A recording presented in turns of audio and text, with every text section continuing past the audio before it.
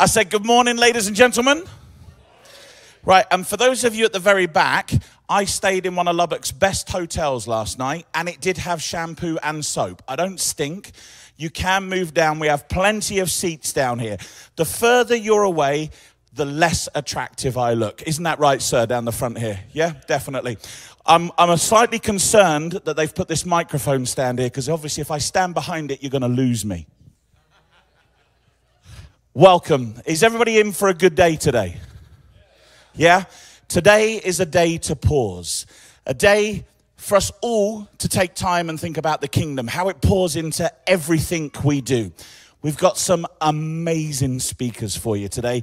People from all around the world. We've got people from Zambia, South Africa, Tennessee, and myself from Abilene, Texas. You laugh, but it's true. And do you know what? I laughed as well. And originally, obviously, I'm from London, England. But I now reside in Abilene, Texas. And do you know what the first question people ask me when I tell them I come from Abilene, Texas is? Anybody? Why?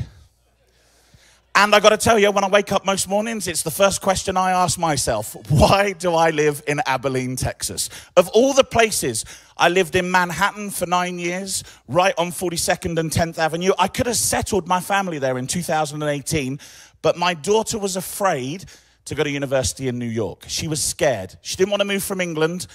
I spent 2 weeks every month in New York working, traveling from the UK. And my wife and I decided it was no good. We needed to be together. I own a theatrical production company and we tour all of America. I've been to 47 states. I have been to places that you wouldn't even know exist in your country. I have been scared senseless. I have seen wonder. I have spoken to the most amazing people and had the most amazing experiences. And one of those weeks happened to be in 2015. My show stopped in Abilene at the Paramount Theatre, and we had a week's rest. We never have any rest. I'm in Abilene, Texas. I got to golf every day. I found 5 good restaurants for the nights that I was there, and I found a community of people led by God, a community of people that weren't afraid to talk about it, a community of people where you could talk about what I call Netflix experiences, because I was talking to people that told me they were having direct conversations with God. Now, where I grew up, that was stuff you saw on TV. That was stuff that wasn't real.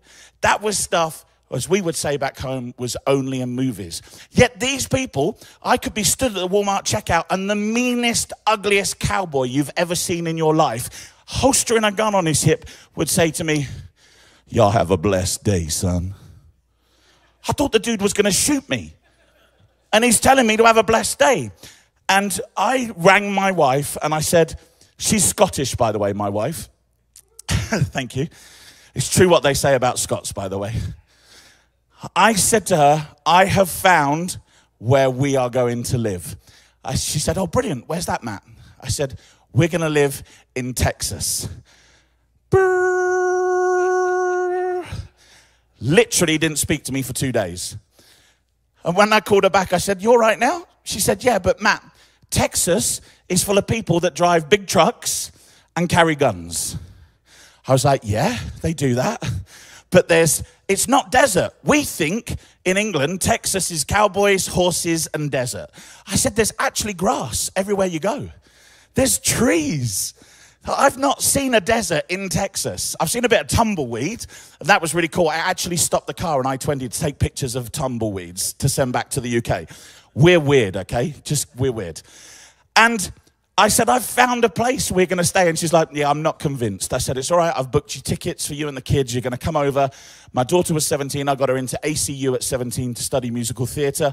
And I put my son, I ripped him out of high school in the UK at 14 years old. He was the most popular kid in school.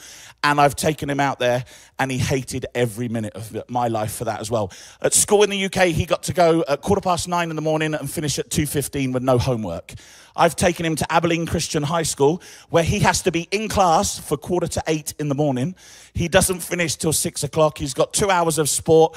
I have to make him play American football. Don't get me started on that. How you can even call it football when you hardly touch it with your feet. and you wear pads. And to top it all off, you take tea breaks every 2 minutes. Like time out, yep, cup of tea, crumpet, let's think about it. All right, you're good, right, let's start again.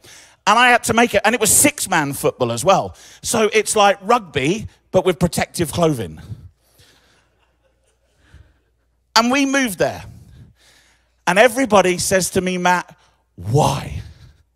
And I tell you, I was in the West End, which is England's equivalent of Broadway, okay? From 11 years old. And the first big show I got to be in was called The Buddy Holly Story. So this city that we're in right now, and when I talk and I get emotional, I might cry. Don't judge me for that. I'm a man at 48 years and I'll cry in front of all of you. Okay? Just don't judge me for that, all right? It's my emotion. So me coming to Lubbock, by the way, for this event is like I've come to the Mecca of entertainment. 15-year-old Matt was in London, England, in the Buddy Holly Story of the holy place that we call Lubbock, Texas, because that's where Buddy Holly was born. Clovis, New Mexico, that's like going to heaven for me, because that's where he recorded some of his great songs with Tom and Vi Petty. 15-year-old Matt had to stand on stage and record in a supposedly Lubbock accent a voiceover. I'm going to give you 2 seconds of it. I'm 48 years old, 33 years ago. I'm High Pockets Duncan, and you've been listening to the music of my friend and yours, the late, great Buddy Holly. You can clap at that point, by the way, because I think that's pretty amazing for an English guy. I can't believe I'm here today doing this. I'm honored. Lubbock, Texas, to me, was a place that I could only ever dream about getting to. And I get to stand here today with some amazing speakers, some amazing people in this audience, and we're going to pour that into your hearts and our hearts and be in God's kingdom. And are you ready for that ride today? Yeah? Because today we're going to bring you the hope. So move forward. Don't sit at the back. Come down the front and shine in the light. Listen to everything you're going to say. There's lots going on. Should anything happen today, like the Holy Spirit get hold of us totally and there be a fire, your exits are at the back there. They're marked clearly with the exit signs, all right? Should there be an emergency, oxygen masks will fall from the ceiling. Sorry, that's my other part-time job. Sky West is the best, I'm telling you. So today, there's going to be breaks, there's going to be sessions for us to break out and look at some questions and think together. There's a prayer room across the way there. Should at any point you feel inspired that you need to go across there, just open your hearts and your minds today and the rest will follow, I promise you, okay? So is everybody ready? Yes? My name's Matt. I'll be around. You can come and talk to me. It's not true what they say about the British, okay? Have a great day. Ladies and gentlemen, please put your hands together for Keith Toogood. 165 years ago, literally today, the markets closed their doors. The Great Panic had started in America. Murder increased, crime increased, women began to sell their bodies out on the streets. And it's all because of a financial collapse that happened in 1857. But see, in order to understand 1857, we actually have to understand what happened prior to 1857. You see, in 1843, there was this man, and his name was William Miller. William Miller was a Baptist preacher, and he began to predict the second coming of Christ. He said, based on the calculations that I have, in 1843, sometime between 1843 and 1844, the second coming of Christ is going to happen. And man, the news started spreading like crazy. The newspapers picked it up. Everybody was in eager anticipation for some date between 1843 and 1844 for the second coming of Christ. That day obviously came and it passed, obviously. First of all, if any man comes along and says, I know when Christ is coming back, just know that is a false prophet. There is no man, Scripture says, that knows when Christ is returning. Not even Jesus himself knows That's what Scripture says. So when any one man predicts that Jesus is coming back on a certain day, run in the other direction because they are a false prophet. So this man, as he spread this word, he amassed 500,000 followers. 500,000 followers in 1843. I had a friend of mine tell me the other day, he was like, man, that dude was like Facebook verified. He had like the blue check mark, you know? And so he comes back and he says, man, I miscalculated. I think it's actually in 1845, right? And so they like, all these dates pass. And then what ends up happening, because of the false prophet, is people begin to turn, these 500,000 followers begin to turn away from the Lord. And they say, well, then God must not be real. God must not be real. And so they turn from it. And then 3 years later, in 1848, the expansion of the West happened and the California gold rush ensued.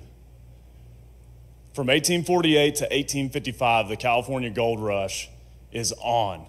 The telegraph became the main source of spreading news in 1844. And so, man, the rush is on, right? And now money becomes the god of America. Money becomes the god of America.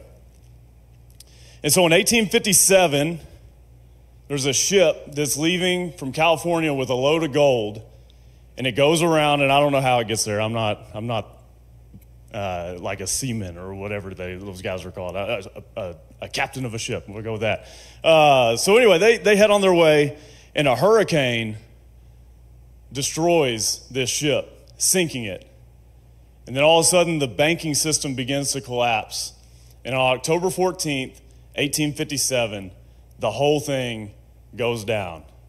America collapses. And the Great Panic, some of these rumblings that were happening in August and all that, the Great Panic happens. But on September the 23rd, there was a man named Jeremiah Lamphere who felt led months before to start a prayer meeting. And for months and months, this man passed out flyers, 20,000 flyers.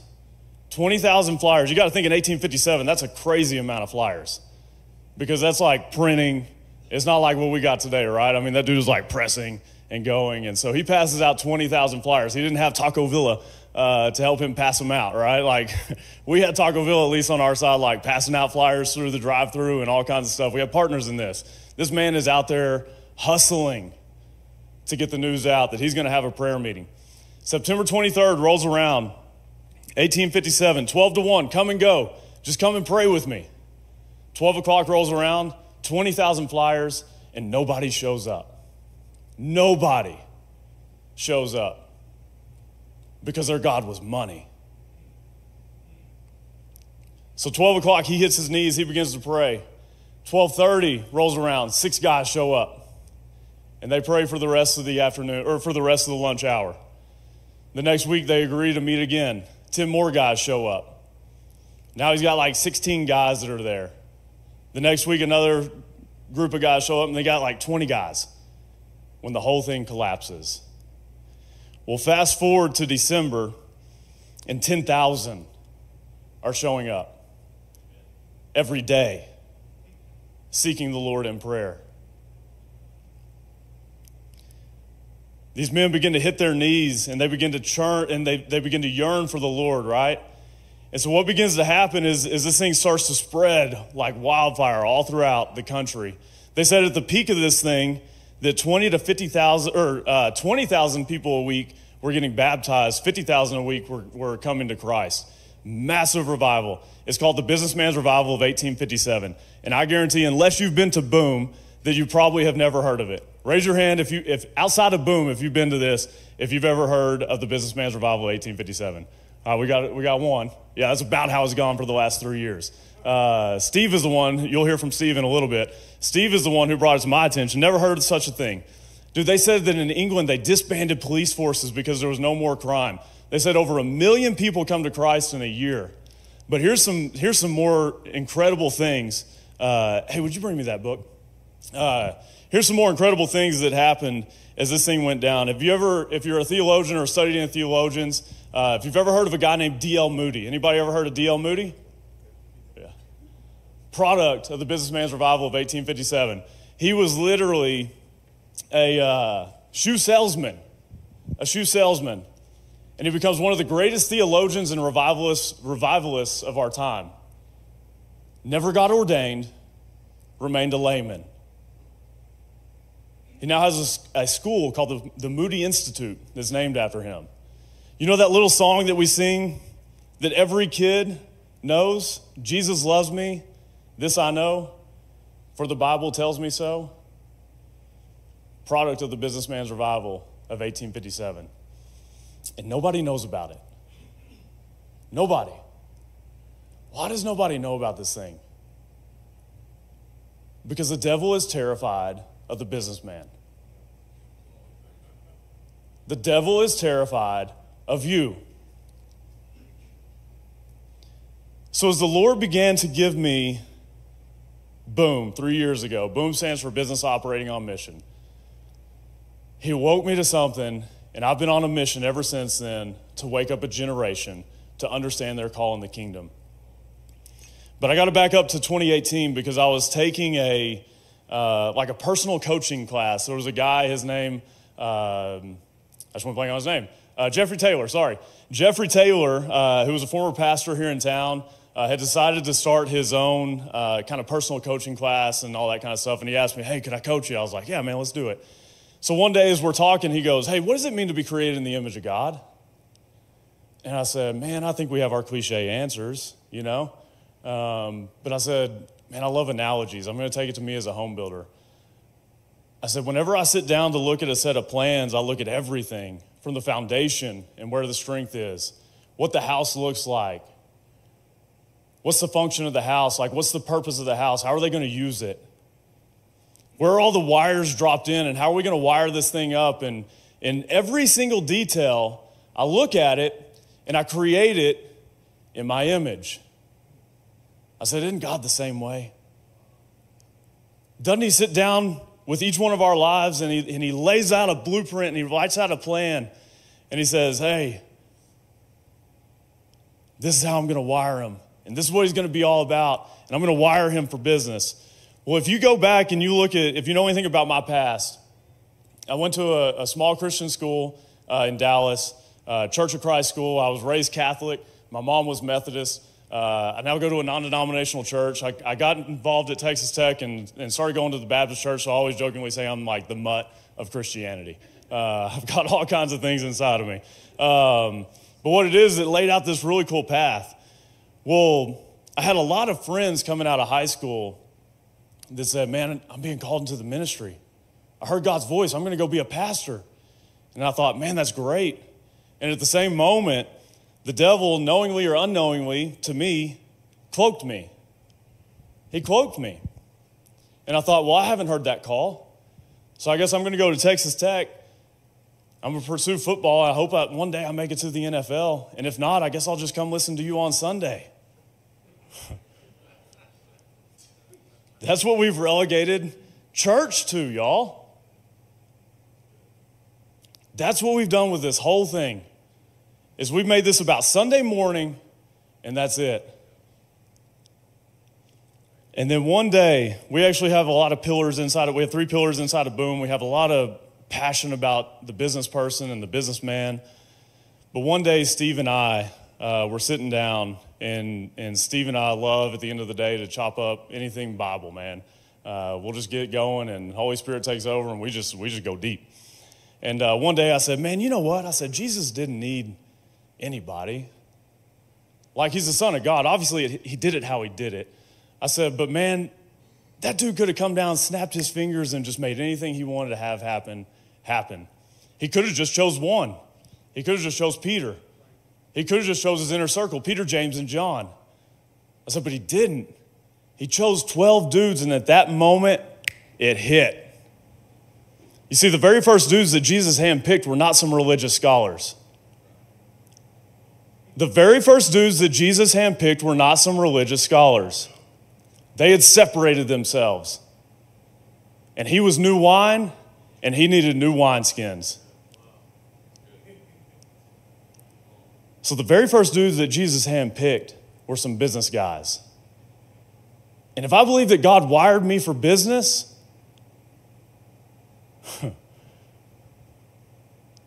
it went off. I'm chosen. You're chosen. We have done this whole thing, no offense, all wrong. We are the body of Christ. The body of Christ. Now check this out. He raises these 3 dudes up, or these 12 guys up, right, for 3 years. And then they go, and he says, wait on the Holy Spirit. Don't do anything until you receive Holy Spirit. And then he goes, they receive Holy Spirit, and then there's this guy named Saul, the formerly educated, the one who had all the experience, all the biblical knowledge, all the scrolls. He read all these things, right? He'd gone to like the highest school that you could go to be trained to become a Pharisee. And Jesus meets him on the road to Damascus and knocks him on his back, blinds him. He says, Saul, why do you persecute me? He was on the road to go kill Christians. But what I find to be so beautiful is that Jesus then takes these 12 guys over here, and he takes this pastor, and he puts those guys together, and out they go, and they revolutionize the world, and because of that, you and I are adopted into his kingdom. And so it gave me this picture of what would happen if church and business understood each of their unique callings and came together once again.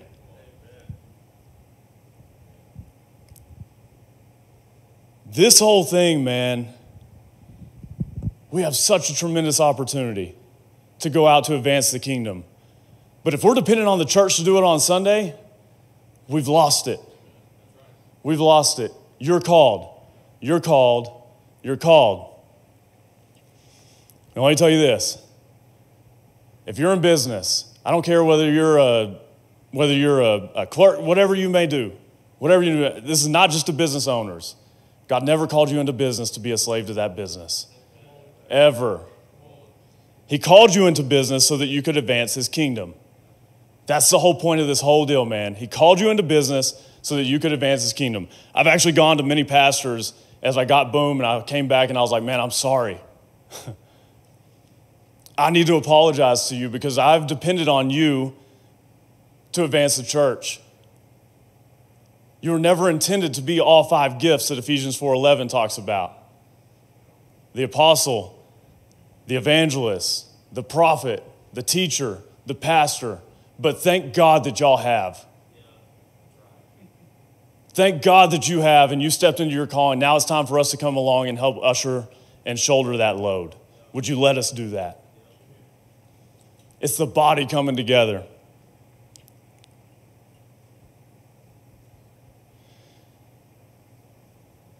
I'm going to tell you, over the last 2 years, I became a slave to my business. Over the last 2 years, it has been hard. It's been difficult. It's been challenging. If you're in the home building business, there's a couple guys in the construction business in here. It's been stupid. Stupid. You can't find... Just yesterday, I'm like, hey, where's the keypad for the garage door opener? I asked Scott, my cousin. I was like, hey, where's the keypad for the garage door opener? He goes, they don't have any, man. And I just literally threw up my hands and I was like, of course they don't have any. Light switches, HVAC systems. I mean, you name it, we can't find anything. And every single guy I see in my industry right now is literally exhausted. They're exhausted. And I talked to my father-in-law who's in the restaurant business. He can't find cups. He can't find this. He can't find wrappers. He can't find... I mean, you start going in, it's every industry. We're tired. Are you tired? It's been a long 2 years. It's been a long 2 years. And we've been trying to solve it all on our own. Humans are great at that, actually. We're pretty good at solving problems because we're wired by God. And so as I found myself a slave to my business, the Lord has literally brought us people from like all over the world. I'm not kidding. Like, I've not sought any of this out. Like, if you would have known me as a kid, I was the shyest kid you would ever meet. Nobody believes that now. But I literally was the shyest kid you'd ever meet. Well, I was extremely anxious. I was nervous. All these things were going through my mind. And a guy calls me. I decided to do this deal called Kingdom at Work. They actually just had a workshop over the last 3 days. And if you have not done that, I highly encourage you to do Kingdom at Work. It's an incredible deal. So I'm part of this deal called Action Groups. And there's this guy named Michael Goen who leads our action group. And at first, I actually was like, no, I'm not going to do this thing. I've already done Kingdom at Work. I'm good. And then the Lord came in and said, you need to do this. And so I submitted to what the Lord told me to do. Joined that action group. Got to know Michael. Well, May of this year, he texts me and he goes, hey, what are you doing today? And I was like, man, actually, amazingly, it's actually a peaceful day. And he goes, you need to meet this guy up here. And I was like, okay. So I get up there. He goes, can you be here at 4:30? I said, yeah. So I get up there, and he says, hey, I want to tell you that this guy, he's from the Netherlands. And I was like, here we go again. Because we've had South Africa. We've had Zambia. You're going to hear from an amazing man of God from Zambia today. We've had all kinds of people just show up to Lubbock, Texas. It's the wildest thing that I've ever seen. And he goes, this guy, he's from the Netherlands. And I'm going to tell you that he's prophetic. Well, coming from the Catholic and the Methodist and, some of that background, like talking about Holy Spirit and prophecy and all these kind of things, I'm like, man, okay, but as I've grown, I've gotten more comfortable and Holy Spirit has just softened my heart, my hard heart that I had towards him has softened. And this guy comes up to me, and he's got this really cool accent. I wish I could do accents well, but I can't do his accent. But he comes up to me, and he goes, hey, what do you do? I said, man, we're in the home building business, and then we have an Orange Theory Fitness in San Angelo, and we just started this new business called Tico Outdoor, and we have a ministry called Boom. He didn't acknowledge any of that. He said, you an anxious person? I go, no. Yeah. He goes, the Lord's telling me you need to pause. Yeah. And so 6 weeks prior to that, actually, for the previous 6 weeks, the Lord had actually been working on my mind on this whole thing, this whole idea of like kind of reorganizing, restructuring, all this kind of stuff, and showing me what it looked like to own a business. He was teaching me about his business. And I said, dude, I said, man, that's confirmation for me. I said, for the last 6 weeks, he goes, I'm not done. And I was like, who are you? Oh my gosh, who are you? And so he goes, the Lord's telling me you need to pause. You need to take a long trip with your family. And you need to allow the people that the Lord has brought on your team to do their job.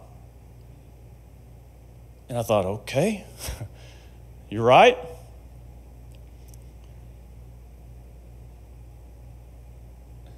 And he told me some other things. He said, you're going to deal with some things from your past that you didn't know you needed to deal with. And I was like, in my mind, I didn't say this out loud, but I was like, dude, I've dealt with that missed kick, man. Like, that was a bad day. But like, I've dealt with that, and the Lord has actually turned that into a great part of my testimony. He had to break me of people-pleasing. Better way to break you of people-pleasing than to miss in front of 80,000 people, make every headline across America. All my dreams came true about making SportsCenter, but it was not a dream. It was a nightmare.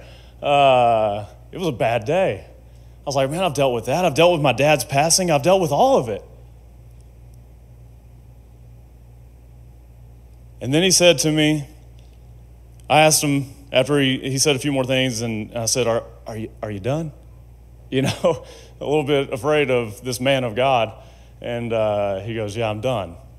I said, man, I'm in like 30 group texts. I get 300, 400 text messages a day, and I can't keep up. He goes, you're a control freak. I go, no. Yeah. Yeah, I am. And man, he began to just pour into my life in this fresh new way, right? And then he goes, your family have a history of heart problems? And I was like, no. And like, for real, no. Like, there's not going to be a back end yes on this. He goes, I said, my dad's heart was phenomenal. And he just looked at me and he goes, huh. And I was like, oh my gosh. Like, am I about to die of a heart attack, man? But what he didn't know is what was going on in my mind is that I literally had so much pain starting to press down on my chest. Left arm starting to have a little pain that I was literally going to look up, getting an EKG, right? Like, I needed help. And so I began to get into the mindset of pausing. But we weren't there yet. We weren't there yet because I still had a major daily role inside of my company. And so for the next 6 weeks or so, I began to just like prepare myself for this pause. And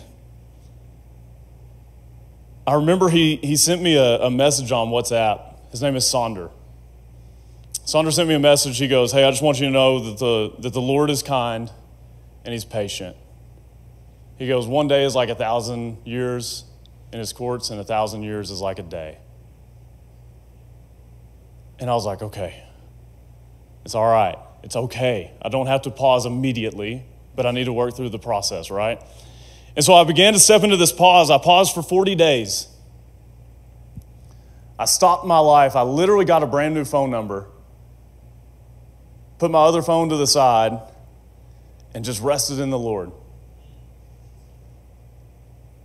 This is contrary to what we talk about in our culture. And so as he began to lead me through his word, he began to show me different things. He took me to Ezekiel, and then he took me and he showed me Job, and he showed me Jacob, and he showed me all these people, man, and he showed me their story. But we're going to pick up in Ezekiel 8, and I want to share some things with you that he shared with me, and I hope what I share with you today changes your life, because it changed mine. So Ezekiel chapter 5, if you got your phone or your Bible, you can go there. I'm in the NIV. He said, then he said to me, son of man, look towards the north. So I looked, and in the entrance north of the gate of the altar, I saw this idol of jealousy. Never heard of such a thing, the idol of jealousy? I was like, well, that's interesting. And he said to me, son of man, do you see what they are doing? The utterly detestable things the Israelites are doing here, things that will drive me far from my sanctuary, but you will see things that are even more detestable. Then he brought me to the entrance to the court. I looked, and I saw a hole in the wall. He said to me, son of man, see the wicked and detestable things they are doing here? Go in and see the wicked and detestable things they are doing here. So I went in and I looked, and I saw portrayed all over all the walls all kinds of crawling things and unclean animals and all the idols of Israel. In front of them stood 70 elders of Israel, and Jezaniah, son of Shaphan, I think I said that right, was standing among them. Each had a censer in his hand, and a fragrant cloud of incense was rising. Do y'all know what a censer is? A censer is something, you'll see it actually in the Catholic Church. It's a deal that they'll like wave around, right? And it offers up this fragrant offering to the Lord. So they put their incense in there, and then they begin to like offer it as this like act of worship. So in the temple, actually, there is the altar of incense before you enter into the Holy of Holies. And the altar of incense is where you bring your prayers, right? So these guys are in there. There's 70 elders that are in there. Jezaniah, son of Shaphan, he picks out one. And I'm like, why did he pick that one guy? Like, what about him? I think what he's about to reveal is that Jezaniah, son of Shaphan, was probably one of the most well-respected individuals of the entire eldership. This is one of the best of the best. He probably lived his life fully for the Lord, right? He said to me, son of man, have you seen what the elders of Israel are doing in the darkness, each at the shrine of his own idol? They say the Lord does not see us. The Lord has forsaken the land. Again, he said, you will see them doing things that are even more detestable. We're going to pick up in verse 17 now. He said to me, have you seen this, son of man? Is it a trivial matter for the people of Judah to do the detestable things they're doing here? Is this some small deal? Is this insignificant? Must they also fill the land with violence and continually arouse my anger? Look at them, putting the branch to their nose. Now, y'all, I don't know what that means. You know, I was like, what is the branch to their nose? What does that mean? We'll come back to that in a second. Therefore, I will deal with them in anger. I will not look on them with pity or spare them. Although they shout in my ears, I will not listen to them. So I began to look up and I asked the Holy Spirit, well, first, actually, I Googled branch to the nose, like looking up commentary, looking up what does that mean? And there was all kinds of things that I found. Some of it said, we don't really know, but they could have pierced their nose in a time of like suffering or whatever with like literally a branch and they would pierce it through their nose. I don't know. But that's some of the stuff that I found. All right, so now we're going to go. So he leads me here, right? And he shows me these idols that these people are worshiping and all these kind of things, right? And as the Lord begins to take me through this 40-day journey, he begins to reveal to me that I have idols too.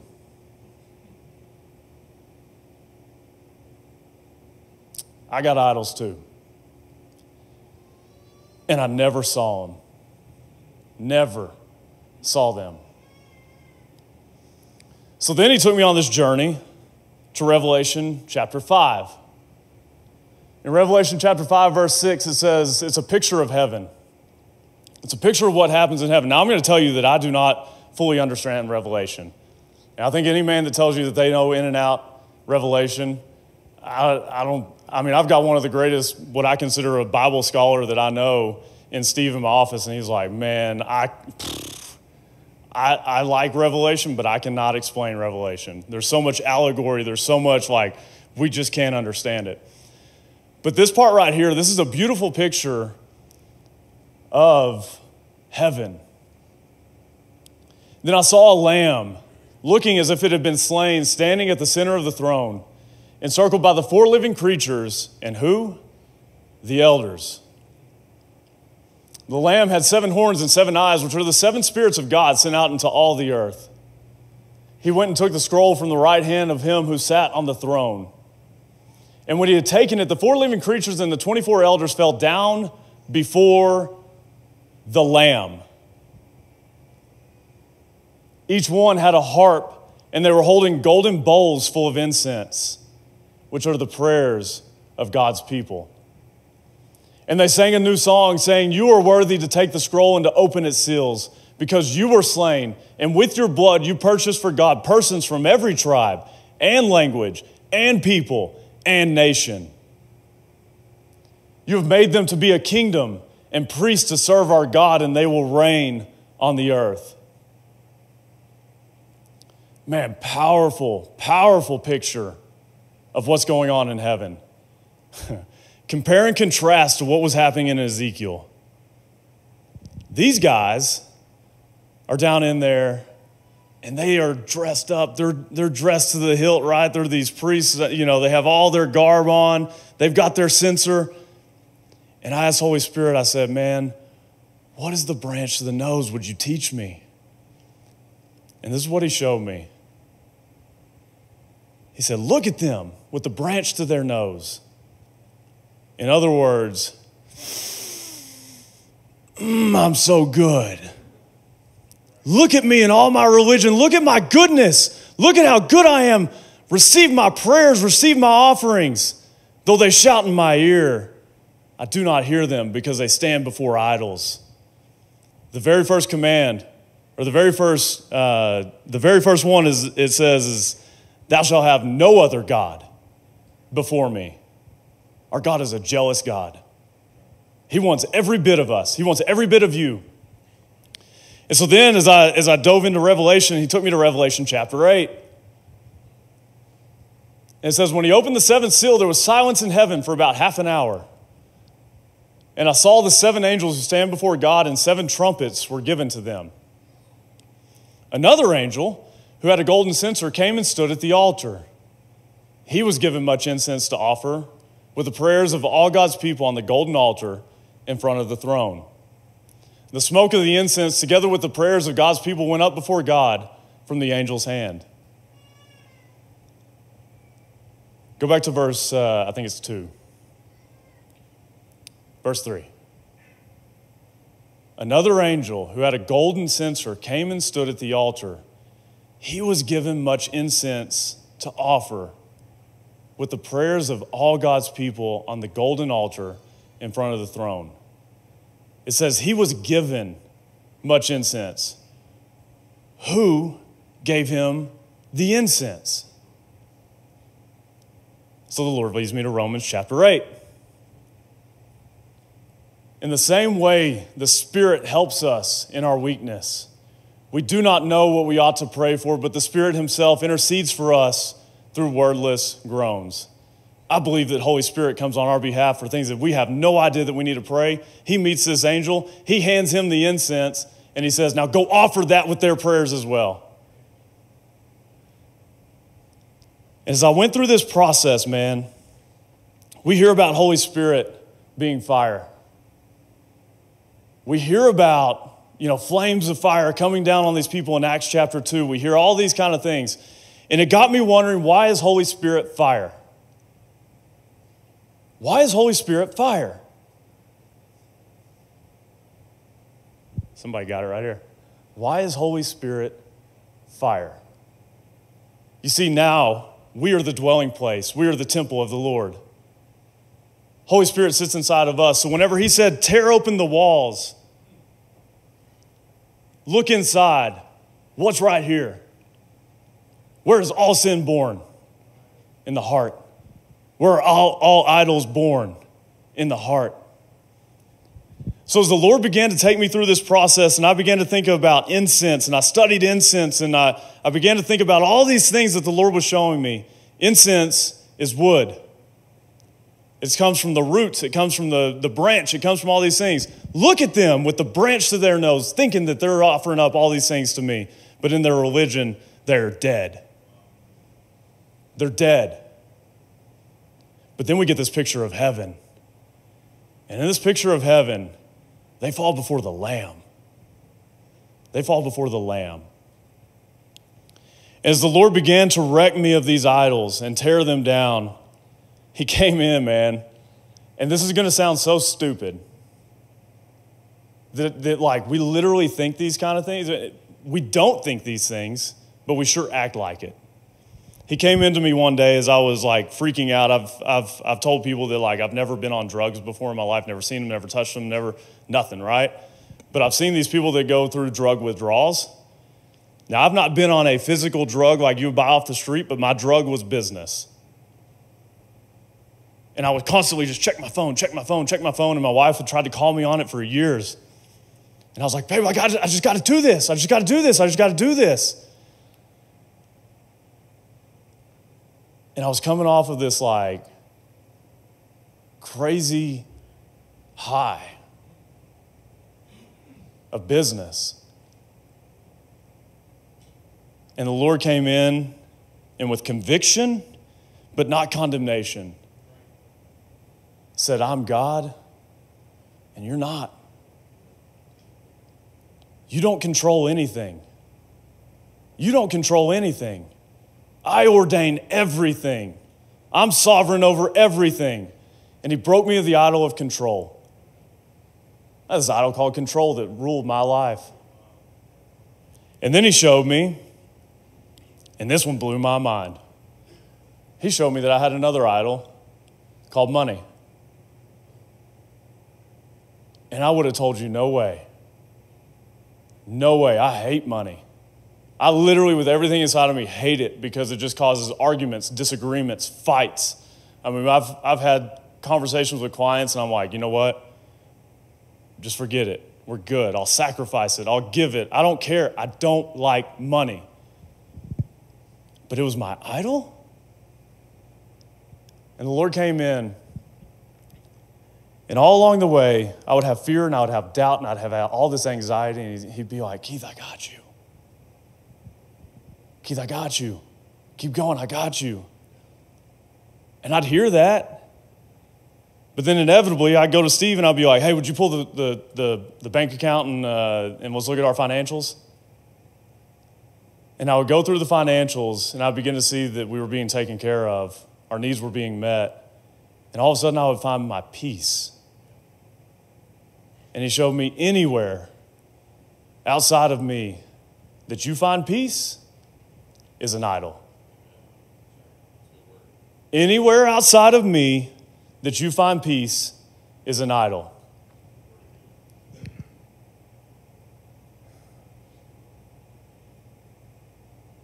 Scripture tells us that Jesus is what? He is the Prince of Peace. He's the Prince of Peace. And as he tore these idols down in my life, he came in and he said, I'm inviting you back to the garden.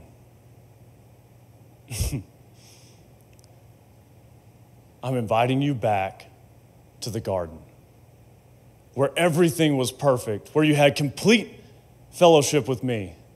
Yeah, you're going to work. Adam and Eve, they worked too. But they didn't worry about anything.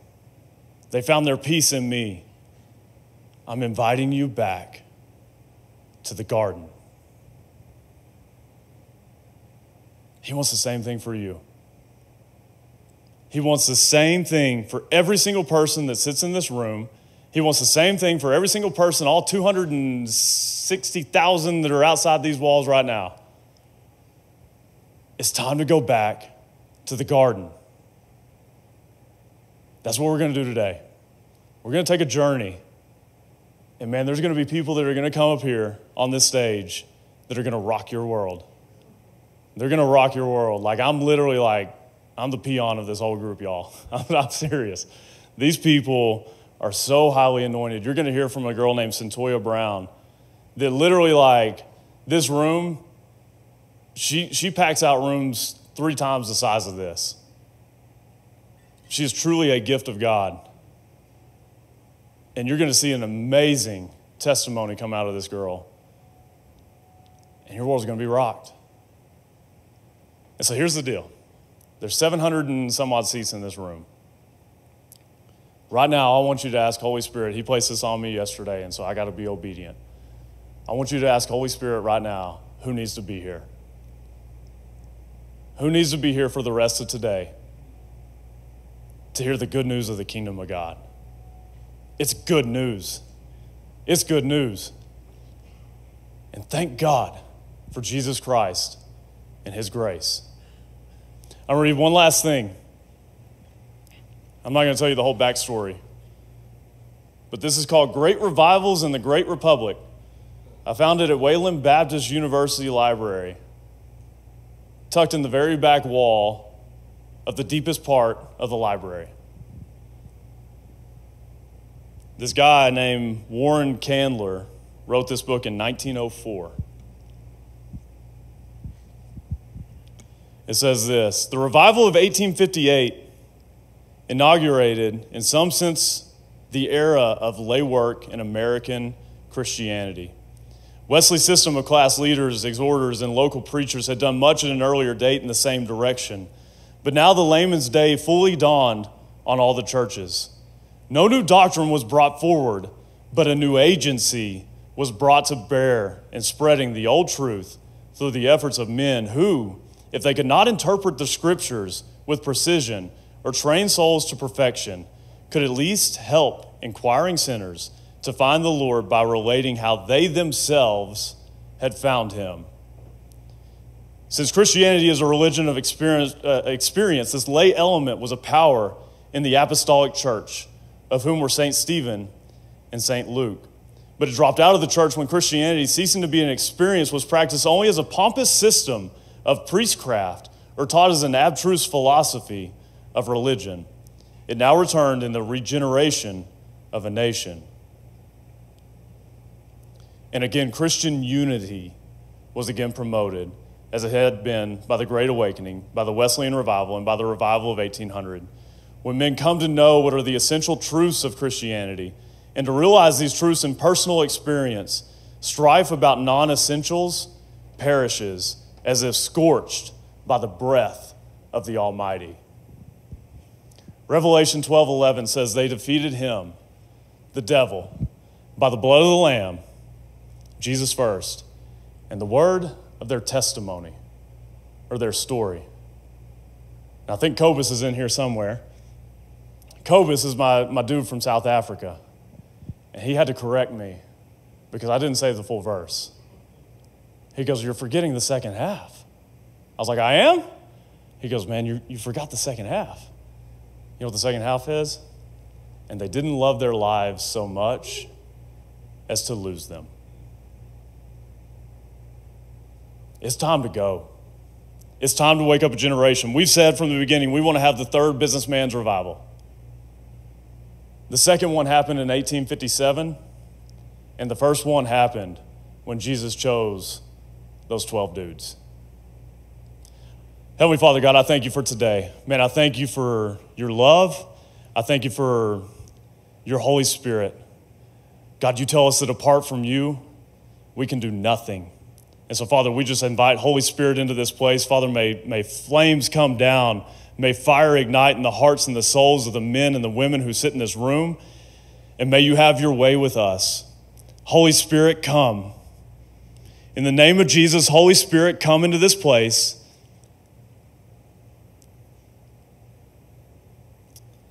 Come into this place and circumcise our hearts. Open up the walls and tear down the idols of control and money, religion, politics, family, whatever we have ever placed above you. Wherever we find peace, God, I pray that you would tear those down and that you would move in a mighty way in our lives. God, we love you. We praise you, and we pause this day and just ask you to fill us up with your Holy Spirit. We pray all these things in Jesus' powerful and mighty name. Amen. Ladies and gentlemen, come on, let's hear it up for Keith. I told you it was going to be powerful, didn't I? We're going to take some time now to reflect on some questions, but just very quickly, I said to you, the biggest thing that I get asked when I tell people I moved to Abilene was what? Why? Well, I tell you, it was God's doing.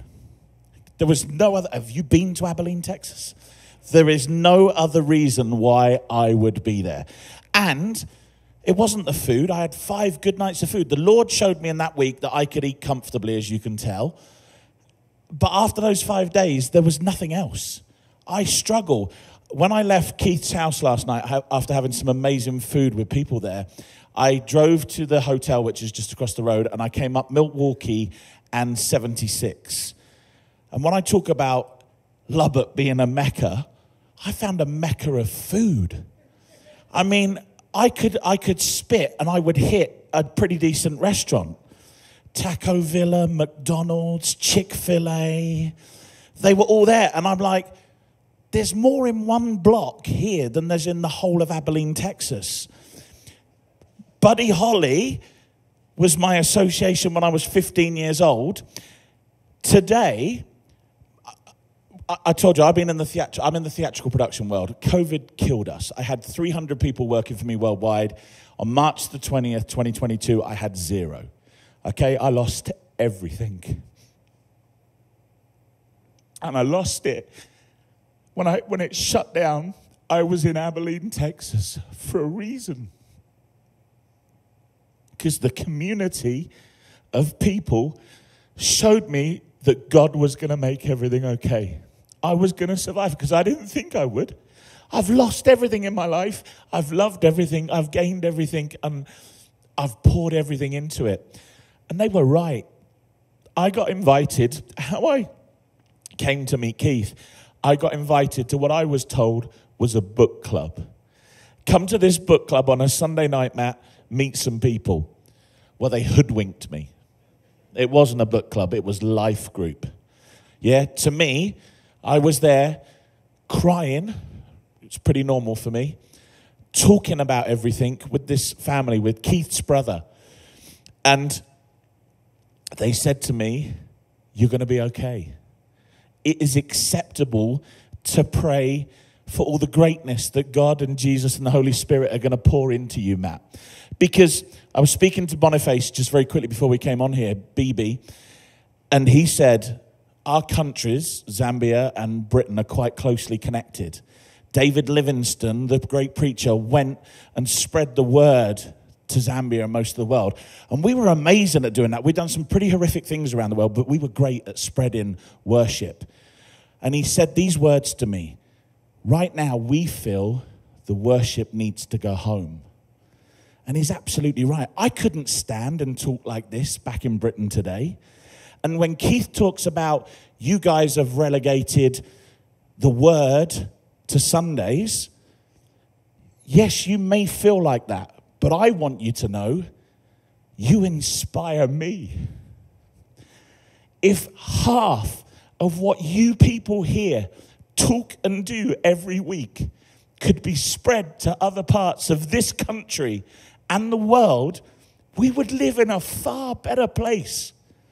Because you talk about it so freely, so easy. It's like breathing to you guys. As long as you've got the substance to back it up and you believe in it, then you can make it great. He is making it great. You know, and so today I was asked, I met Keith at a 6-man football game. We laughed and joked. And a few weeks later, Brian says, can I give Keith your number? I said, of course you can. Keith rings me up and says, we're doing this 6-8 summit. It was supposed to be last year. Matt, can you come and MC for it? Now, if that's not the work of God, you know, I call myself the fake Christian because I'm still finding my way. I'm still trying to learn to hear and listen every word because I miss it. I miss it because it's shrouded in different idols, being a slave to my business. I have not been home in Abilene for 4.5 months, traveling, trying to make my business work again. I'm home for 5 days. And what's happening during those 5 days? This event.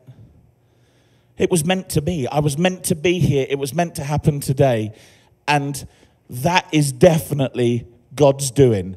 So I don't know the answer of why I've moved to Abilene. One day I hope I can stand on this stage and tell you all I've worked it out. But it is because of God. And today you're going to hear some prolific stories, and hopefully we will all go out of here today feeling ready to take the boom. Let's see what Keith's questions were. Are they there? So, thinking back to what Keith spoke about, what idols do you need to allow the Lord to tear down in your life? Every single one of us can relate to that. Have you ever considered an invitation back to the garden with God? And how does that change your relationship with the Lord moving forward? Take some time to reflect. The prayer room is out the back, and we'll be back with another incredible speaker really soon. Thank you.